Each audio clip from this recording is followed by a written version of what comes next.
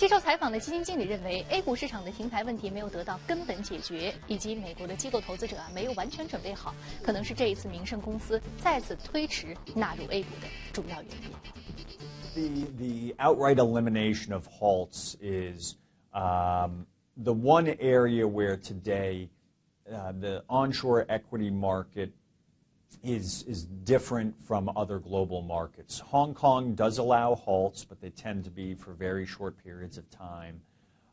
Where on the onshore market, even if it's 1 month or a maximum of 3 months, that is problematic for daily liquidity providers such as mutual funds and exchange-traded funds. So it's the one area where we believe the outright elimination would certainly go a long way for MSCI to include the market.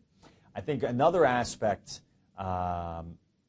consideration, has been that the U.S. equity market has performed exceptionally well over the last 7 years. You've had a very strong dollar.